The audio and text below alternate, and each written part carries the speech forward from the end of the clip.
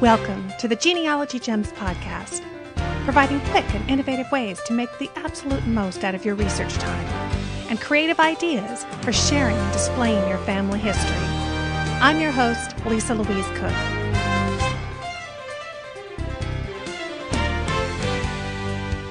Hello and welcome to Genealogy Gems podcast episode number 103.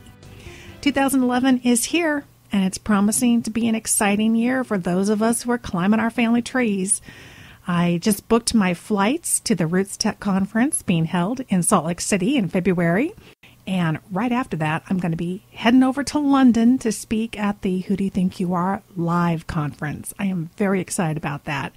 And in fact, just this last week, they got in touch with me and asked if I would be able to answer questions at the Ask the Experts booth in the exhibit hall. So I'll be doing that. And if by chance you are over there at Who Do You Think You Are live, I hope you'll stop by the Ask the Experts booth. I'll be there between 4 and 6 on Friday and about the same time, I think, on Saturday as well, in addition to the class I'll be teaching on Sunday. It should be a lot of fun helping British researchers track down their Yankee counterparts.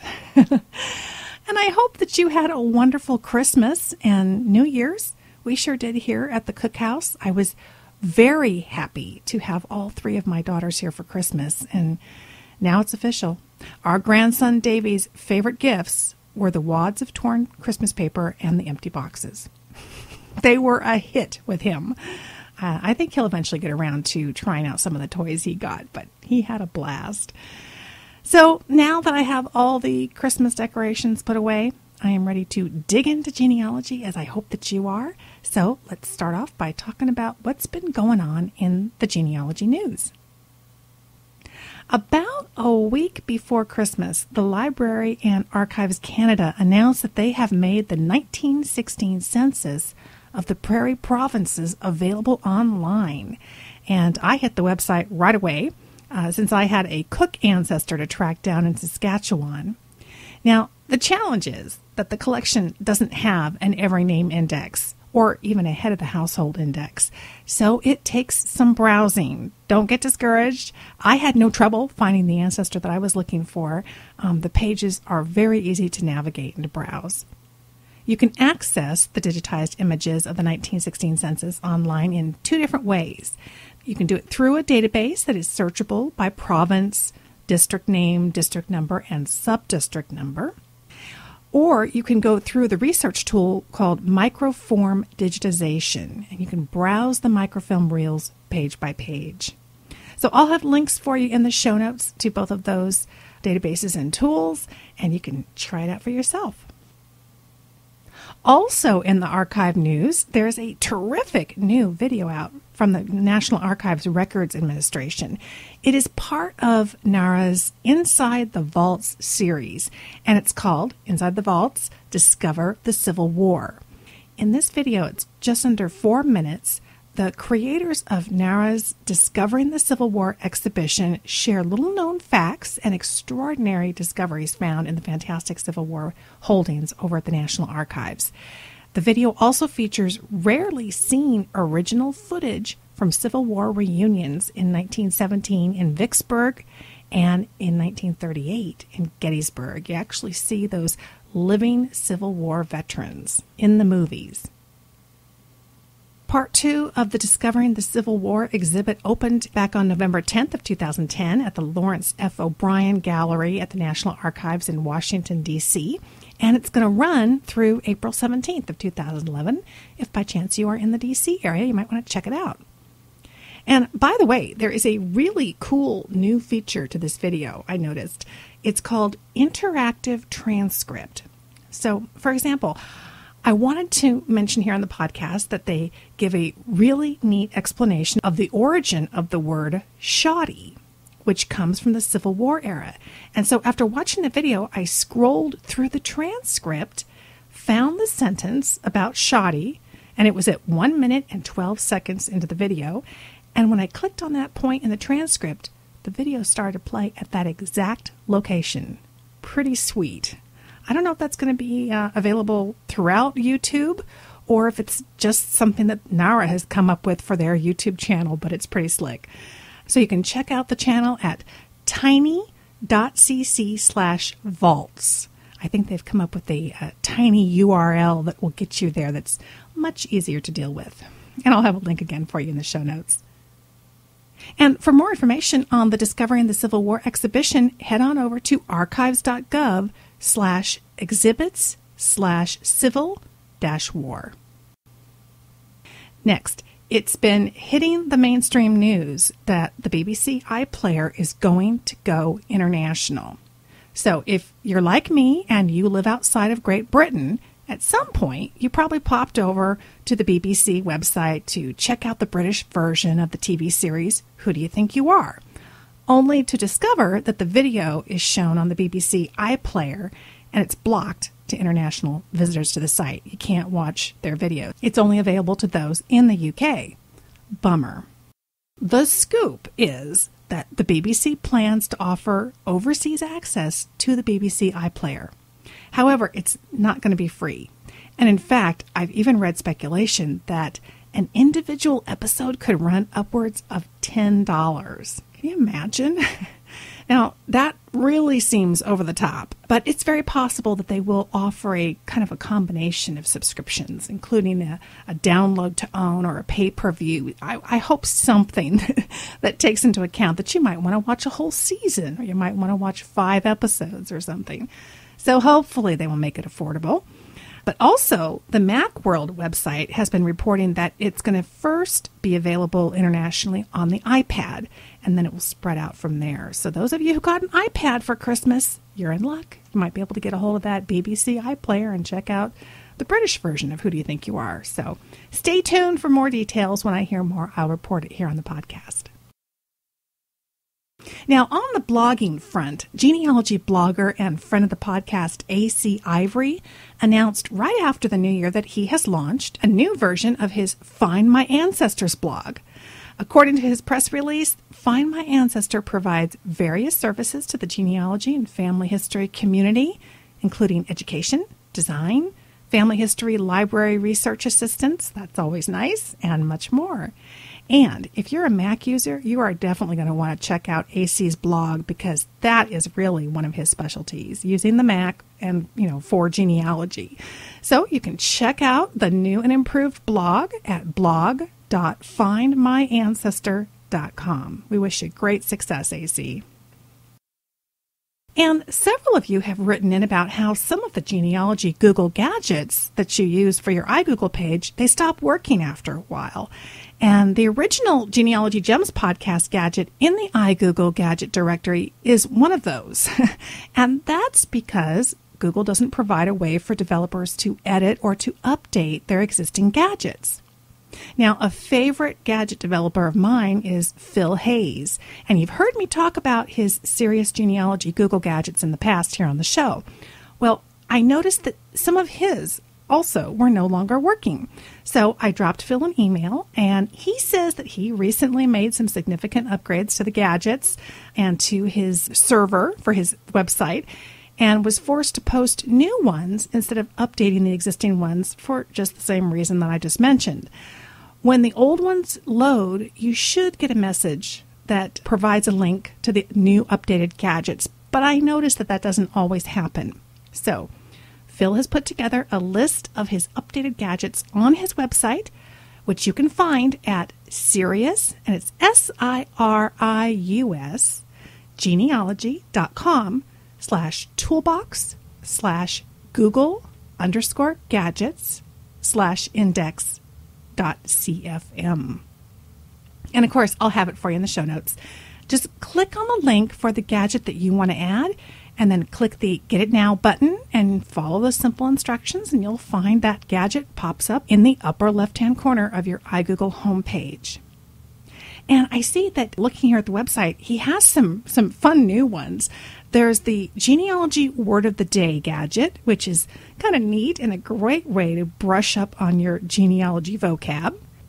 And there is an Abbreviation Word of the Day gadget for those pesky abbreviations that you come across in records. So you can test yourself to see if you know what the abbreviation stands for, and then click the Reveal It button to see if you're right. Another great way to improve your genealogy skills just a little bit each day. And finally, here's an item that Alert Podcast listener Kathy Ott sent me the other day. She says, I've had this newspaper clipping on my desk for a couple of months and finally have time to share it. Since it's a little older, I was unable to find a current link to the article which appeared in the Cleveland Plain Dealer, but was written for the Toledo Blade. Here's what happened in McPherson Cemetery, located in Clyde, Sandusky County, Ohio. Quote, more than 170 headstones were knocked over or broken, and flowers and other items from 50 other grave sites were scattered around the municipal cemetery during 3 nights of vandalism in late August. A 17-year-old boy admitted his involvement in the spree and cooperated with investigators. He had no prior delinquency record. Juvenile Court Judge Brad Smith wanted to make sure the youth understood the history that he disturbed. So, in addition to a 90-day sentence in the Juvenile Detention Center and monetary restitution, this was part of his sentence. As part of the Clyde youth's sentence for delinquency in connection with vandalism, Smith ordered that he perform 200 hours of community service, specifically that he spend part of that time researching the lives and history of some of the people whose gravestones he damaged. End quote. She says, all well and good, but this judge took an extra step. Quote, the youth will then have to make public presentations to family members and veterans groups as well as to the judge. End quote. Can you imagine, she says, being a family member and listening to that? I think I would come prepared with questions. Thought you might like to hear about this novel approach to a very unfortunate event. That's a great story, Kathy. So what do you guys think? Was that the right punishment? I think it sort of sounds like justice was actually being served. Oh, and by the way, here's a little search tip for you. Now, when it comes to newspapers, I find that the web page addresses get moved around all the time. Often they post an article on the main website, and then after some time passes, then they move the article into like an archive section of the website. But that means that the web page address gets changed, and the original link doesn't work anymore, like what Kathy found. I found that more than once, a great article will come up in a Google search that I do, and when I click the link to the article, the newspaper page says the article isn't located there anymore. Well, don't fret. Rather than trying to do a keyword search, like we usually do, in cases like this where you have some of the original text, like Kathy did, just type a sentence or two exactly as it appears in the article, or how it appears in the snippet that came with the search results where the article is now bad. You know, it shows you a little piece of the text from the article, even though the link doesn't work. In this case, I just typed a sentence or two exactly as Kathy had quoted it to me in the email, and that new web page for that article was the first item in the search results list. That's a little gem that works nearly every time. Okay, well, that's it for now with the genealogy news, so you're up next in the mailbox.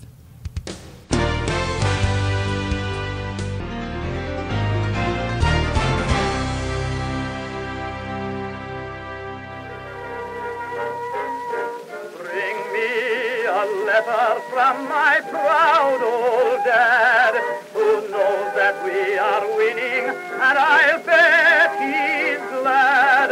But more than any other, a line from my old mother. Bring me a letter from my hometown. Okay, well, here in the mailbox, I've got an email from new genealogy blogger Cynthia DeBach, who wrote in over the holidays to say, thanks to your help through Genealogy Gems, I started a blog. Let me know what you think. Cynthia's blog title is very straightforward. It's Genealogist, Archivist, Researcher, and you can find it at genealogist-archivist-researcher.blogspot.com. And the background graphic that she picked is just very appropriate. It's full of shelves of books, which, of course, looks great. And check out her first post. It's entitled, How I Got Started. I think it's always fun to hear how folks get bit by the genealogy bug.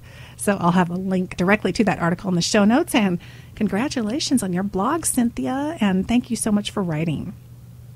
And here's an awfully nice email I received from listener Jen Alford. She writes, Lisa, I just want to thank you for the great how-to videos that you did for the family history wreath. I made one for my mom for Christmas this year, and I can't wait to see her reaction. I've also started a genealogy blog. Another genealogy blogger. It's jen.gen. So her name is Jen, Jen, jen-gen.blogspot.com, and have been enjoying the responses from the family that read it. Thanks for all the inspiration. I'm a premium member, and I love all the extras you have on there. Keep up the great work. Have a great Christmas and a Happy New Year. Well, it doesn't get much better than that. Thank you so much, Jen. I really appreciate you writing in. And again, congratulations on the genealogy blog. Okay, well, coming up next, I have a gem for you that explains the new chapter that's being written in Google Books.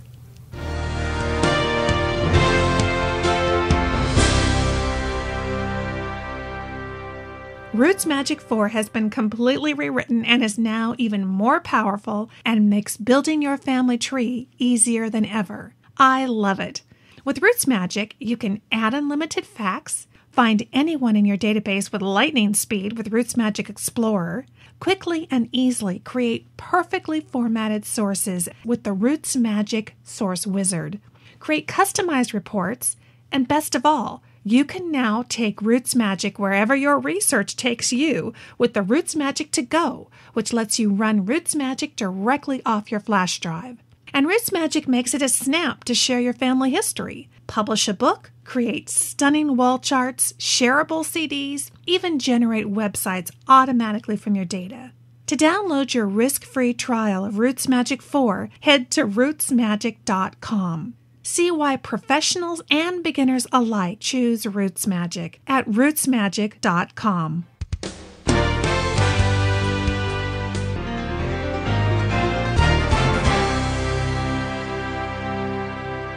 Well, on December 6th of 2010, on the Google blog, they reported that they had started a new chapter of their mission for Google Books, which is to improve access to the cultural and educational treasures that we know as books. Google eBooks is now available in the U.S. from a new Google eBook store. You can browse and search through the largest ebooks collection in the world with more than 3 million titles, including hundreds of thousands for sale. Now, I have a quick little 2-minute video for you in the show notes that kind of gives you a quick overview of what they're talking about here.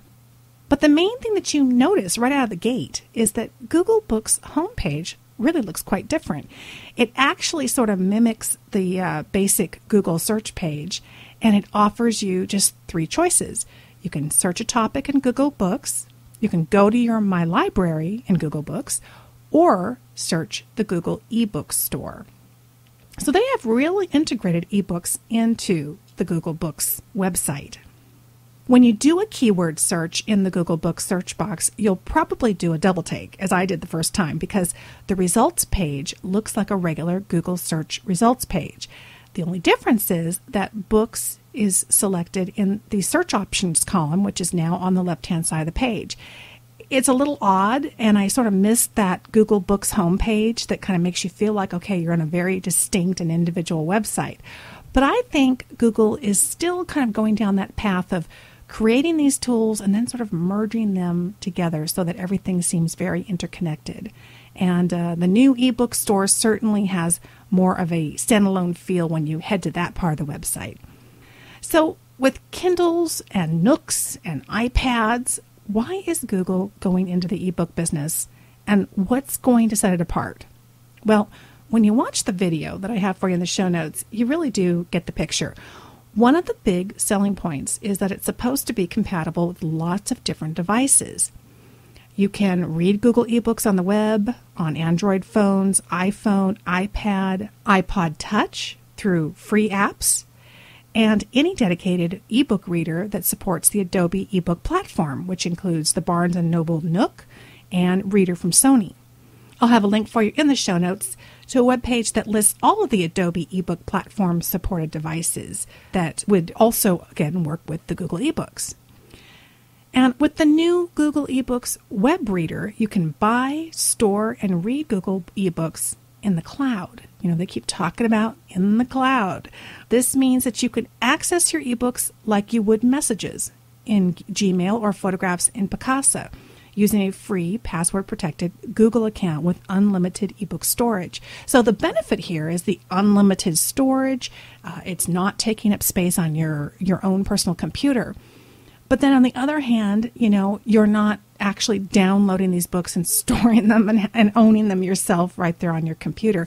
It's definitely a new phase in terms of computers. And, you know, I have my own reservations, I think, sometimes about the cloud and the idea of kind of giving up some of that control. But I definitely can see that there are benefits, particularly for those who just love to read and have lots and lots of ebooks. And of course, this is a big advantage, this flexibility of working across these different devices, because many of the book readers that initially came out were fairly restrictive. You could really only get your ebooks from that provider that you got your e-reader from. Some other advantages to Google eBooks is that for many books, you can select which font or font size, day or night reading mode, and line spacing that suits you. And you can pick up the page where you left off when you're switching between devices, which would be pretty nice. So at one point you could be reading on your Nook, and the next point you could be reading on your iPod Touch, and you'll know exactly where you left off. Now you can buy new ebooks from the Google eBook Store or get them from one of their independent bookseller partners. They're partnering with Powell's and also participating members of the American Booksellers Association. But even if you aren't interested in buying ebooks, don't overlook Google eBooks. And that's the real gem in this gem. Try this out. Go to google.com/ebooks. So you're in the ebook store, search on the word genealogy. And then in the upper left-hand corner under price, click the free only link. Now, when I tried this, I got about 14 pages of free ebooks on the topic of genealogy, with many of them being family histories. There's also a date published link up there in the light blue bar where you find the price, and it's at the top of the screen. Click that, and then the books published most recently are going to appear first, and then the oldest ones will be last. Now, this can be a little bit misleading with old, out-of-copyright books, because many of those are getting republished because they're, out of copyright. They're easy to do, but they're being published pretty recently. So just be cautious. If you're looking for an older book, it may not be on the last pages. It may have actually been republished and show up on some of those first pages in the results. So there are definitely free books out there for you to check out. And finally, there's a Google eBooks feature that I really like. I kind of call it the snippet feature. If you just hover your mouse over a book that shows up on the results page after you do a search, a little snippet, kind of a small snippet view box will pop up. It gives you the author, the number of pages, the year of publication, and even a bit of the text. And this can be a really big time saver when you're trying to figure out if a book is right for you or your research. It can save you a lot of time. So try searches on topics of interest to you. Use those same Google search techniques and operators to try to get to what you're looking for. And you're probably going to be surprised at what you find. And since this is just getting off the ground, you will definitely want to check back periodically to see what's being added.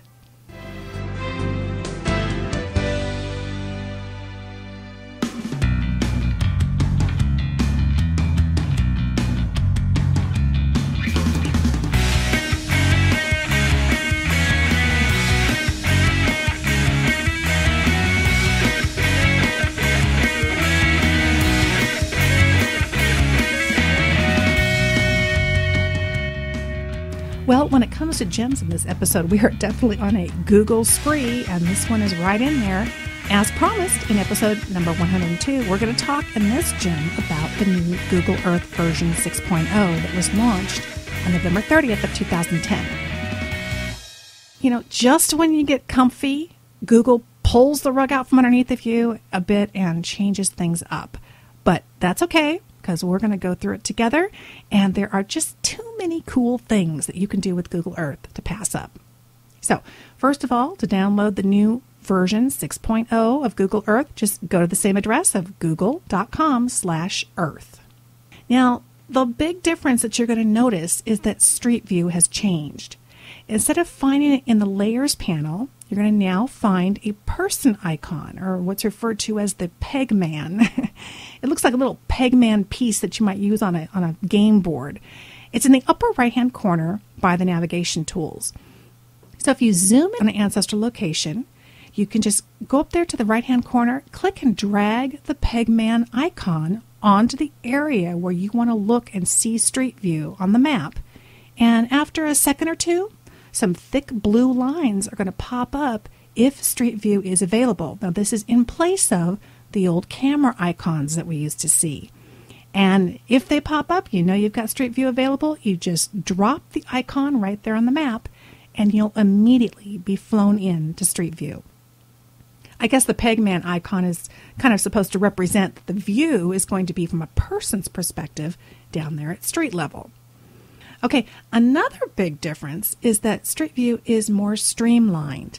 Rather than clicking from one camera icon to the next like we used to kind of move around, all you have to do is simply use the arrow keys on your keyboard to travel around. And as you do, the view continues to update automatically. It's really like driving through the Google map. It's amazing. The idea here is that it's doing its best to simulate that walking around the street experience. And as before, you can swing the map around for a complete 360-degree view, as well as look up and down. So you have all that navigation control. Now, of course, the best way to get a feel for the new Street View is to kind of see it in action. And you can do that by watching the tutorial video that Google put together at youtube.com. It's called Learn Google Earth Street View. And I will have the video for you in the show notes so that you can watch it right there from the webpage for this podcast episode. And of course, remember that Street View also incorporates 3D buildings. They're adding more and more every day. It's something we cover in depth in Google Earth for Genealogy Volume 2 DVD. And it is really cool. It just adds so much to the experience.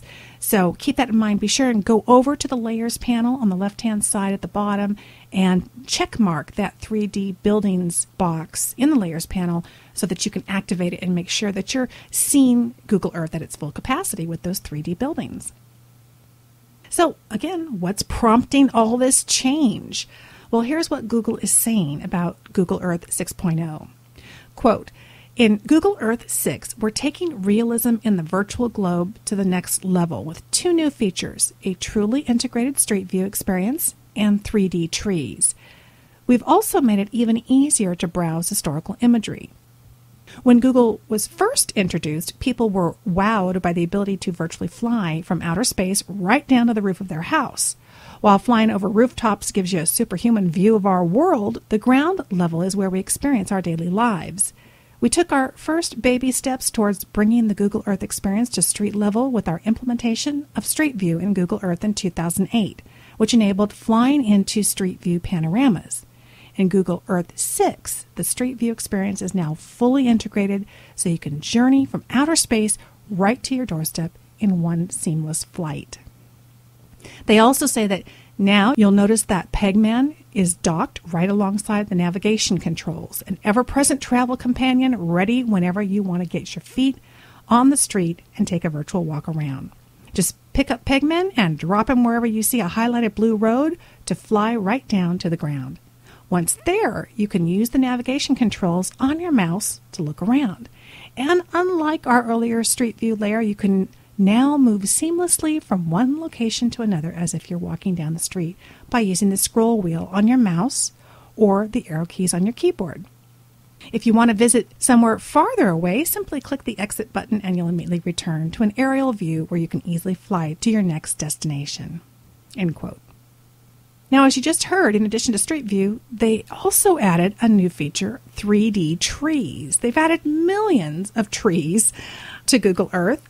While these aren't likely to help you genealogically, they are kind of a pleasant addition. Although I have to say, there are times when they just darn well get in the way.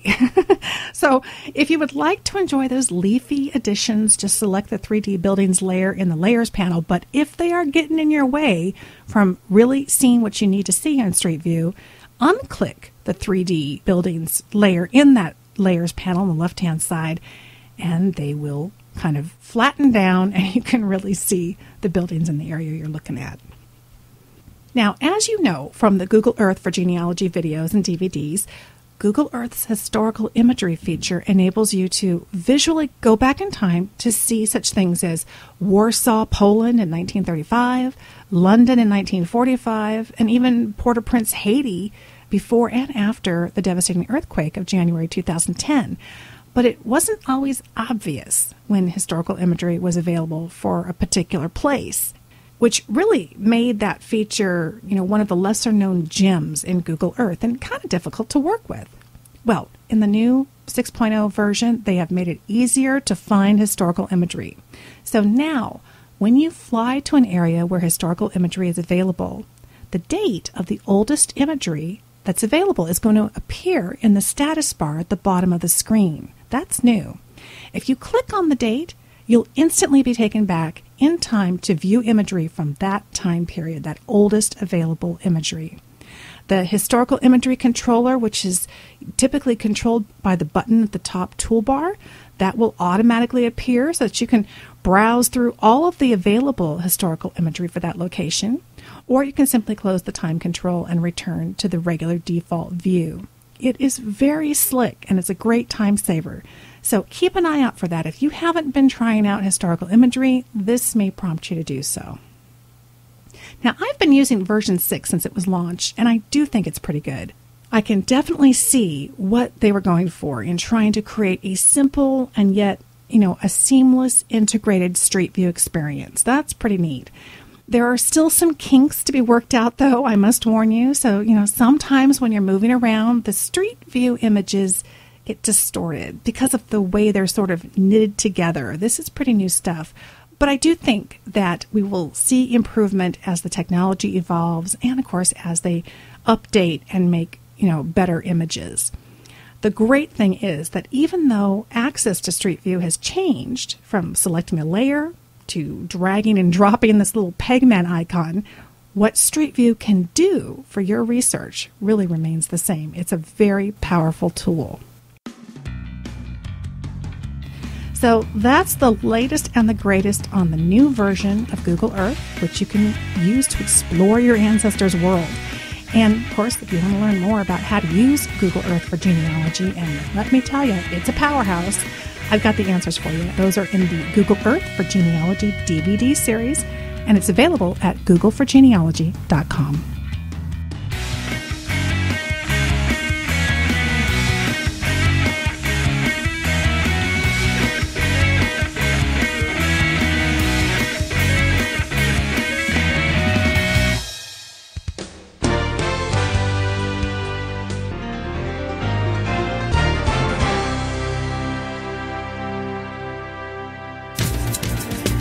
Profile America, Thursday, January 6th.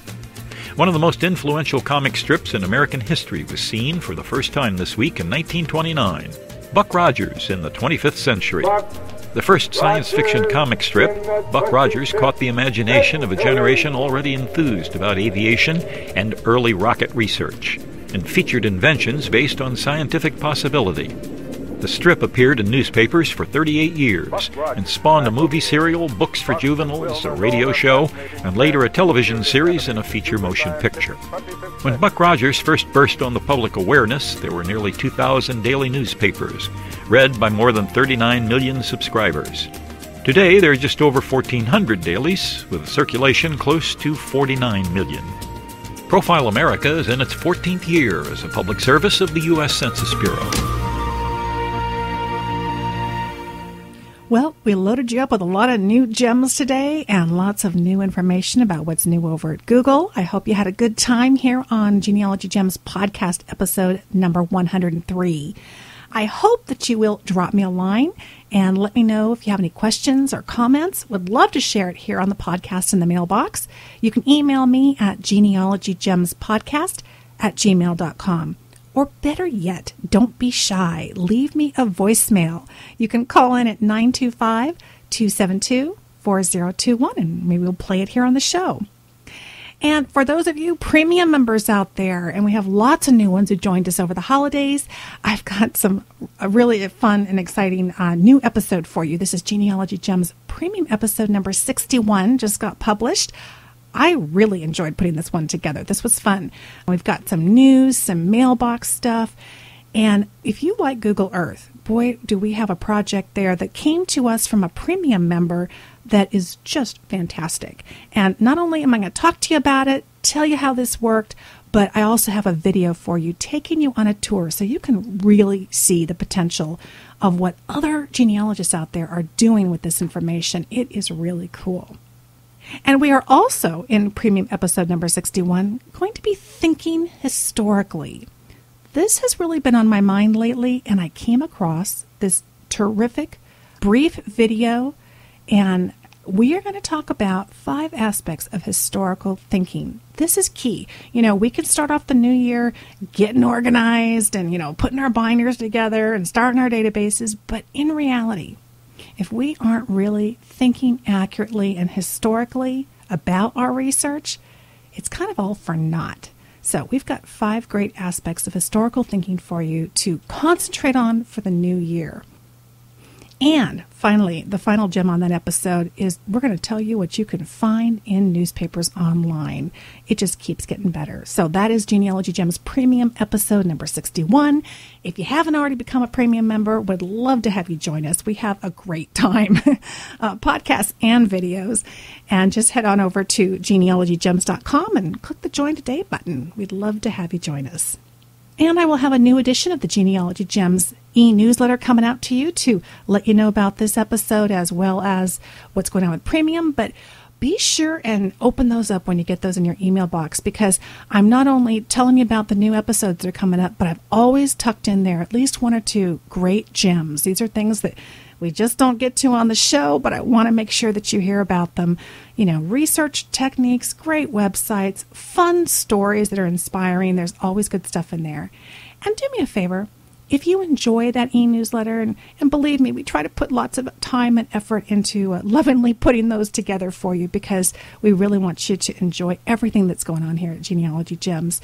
If you enjoy the newsletter, you see a neat little article in there or something that you think would help a friend or your genealogy society, do me a favor, would you please forward it to your friends? We've included a quick little button on there that makes that real easy to do. You can also like it. If you're a Facebook user, you know what I'm talking about. You can click the little like button and you can like the newsletter, and it will post it on your wall and share it with other people and kind of get the word out so that they can join in on the fun and join us here on the podcast. Thank you very much for doing that. I really appreciate it. And I want to finally say a really big thank you. You guys are so conscientious and caring about this show and helping me keep it going. And you were just terrific as usual, but even more so in the month of December in doing so much of your online shopping through the links that we have on the website. In particular, Amazon.com. It's so easy to do. You can click that Amazon button in the toolbar, or just use the search box on the homepage of our website. And so many of you did that, and it just makes such a difference. It really helps us cover the costs. There's no reason we're going to pod fade around here. So I'm going to be with you as long as you'll have me, and I really appreciate your support in doing that. Keep up the great work. It's so easy to do, and it just makes such a difference. You really are making a difference, so thank you. So that's it for this episode. Thank you so much for listening, friend. I'll talk to you soon.